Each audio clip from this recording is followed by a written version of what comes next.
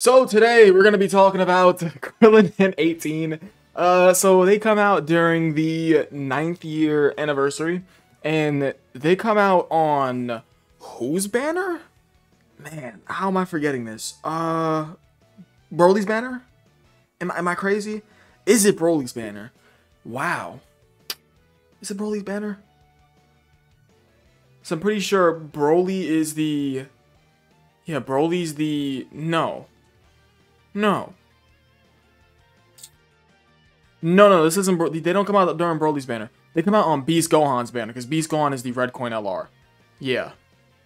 Oh my god, my memory is terrible. Yeah, they come out during the part 2 of the 9th year anniversary. Right? Yeah, because this is February 16th.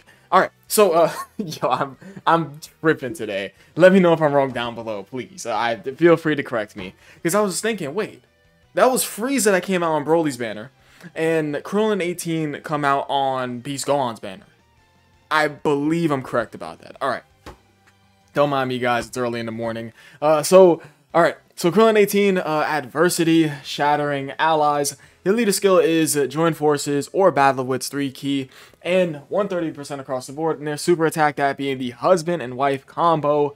50% attack and defense 1 turn, and lower attack and defense. Nice, so they have a good set of super attack effects. Their passive, that being Heroes to the Rescue. 2 key and 180% attack and defense at the start of turn. And they get a baseline 30% chance to dodge. As well as them getting crit chance and additional dodge chance plus 30%.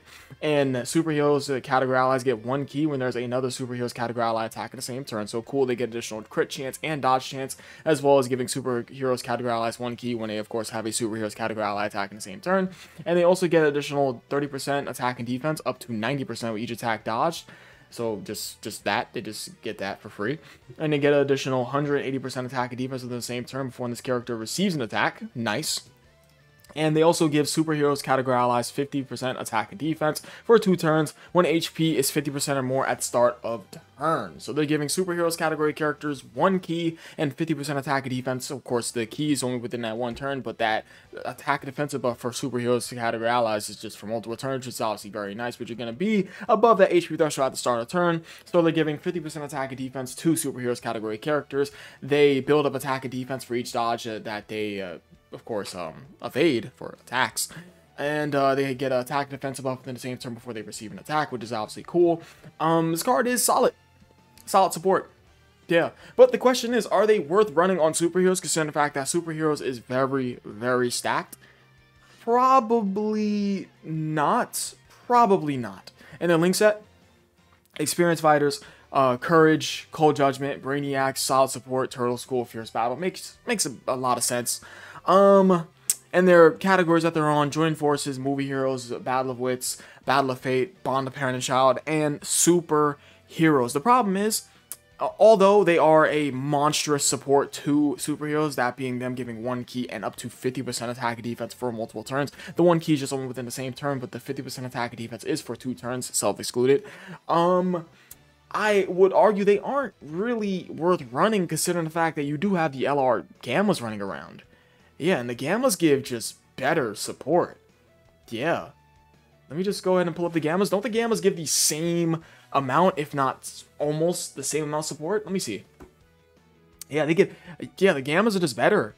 The Gammas give not only superheroes, but they support Defenders of Justice and Join Forces with 3 key and 50% attack and defense. Like, what? Is that all throughout their little standby and, of course, going into Gamma 1? Yeah. Same thing for the standby. And is that the same thing for Gamma 1? It is. Yeah. So I would argue, if you have the Gammas, why are you running them? Maybe for more support? I guess that'd be the only reason. But if you run double LR Gammas, what's the point of running them? Just for more support? I would argue that, like, taking a look at superheroes is so top heavy if superheroes like to load. Thank you, Dokkan Wiki. Superheroes is so top heavy. You have Beast Gohan, you have the Gammas for the support, of course, which is why I would say that the Gammas are way more of a better option over Krillin 18. It's just because the Gammas are giving They're giving more ki, and they're going to be consistently giving that 50% attack and defense, and you have to be above the HP threshold for you to give that support anyways. It's crazy that their support is restricted, but the great thing about their support is that it is 2 turns, but if you have Gammas on each rotation, like, you can't just go wrong with it. But the thing is with that, is that Gammas as floaters, and you just have, like, Beast Gohan, you have LR UI, you have Tech UI, you have, who else? Of course, you have the Gammas, obviously. You have EB. You have STR UI. I don't care if he doesn't dodge for you. He's still a good option. Who else do we have? We have the 9th tier Gogeta. We have Evoken. Who else? I mean, you could run Krillin 18. They're not a bad option running this team. Granted, you do have those Reps Universe 7 characters. You could go ahead and get away with 17, 18, granted on the situation. You have Gamma 1, who has aged like beautiful, just fine wine. Yeah, I would argue there's probably no reason to run him on the team. Probably not. Probably. But the thing is that superheroes are so goddamn stacked that maybe it doesn't make sense. Maybe they're great as like a 6th option, but outside of that, I would say no, because the LR Gammas are running around. It's like if you don't have the LR Gammas, sure, go ahead. But even if then, there's just so many just great options to run this team that I pretty much just read out. Yeah, that's with that. Like, this team is like so top heavy, but is it like balanced in a way of top heavy? Probably not. It's like all the strongest options need to be ran on the team, and they are staple options, right? But anyways, the 200% leader skills that they're on Beast Gohans, they're on Gogetas, they're on both of Beastless and Orange Piccolo's 200% leader skills, Battle of the Wits 200% leader skill, as well as Vegeta and Trunks' fodder, just outdated ass 200% leader skill. So that's 6 200% leader skills. Cool. I would say that running them on but you wouldn't run him on movie heroes though. I mean, but he's of course he's superheroes. You want this card on superheroes exclusively. And what's crazy is that 5 out of the 7 200%, 5 out of 7, 5 out of the 6, excuse me, 200% leader skills are superheroes characters.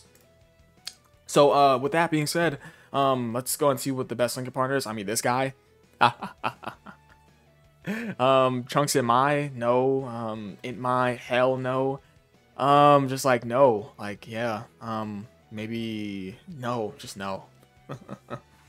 So yeah, that's about it. Just like a probably not like just a 6th option, excuse me. Again, it's early, I'm sorry, I just wanted to get this out the way.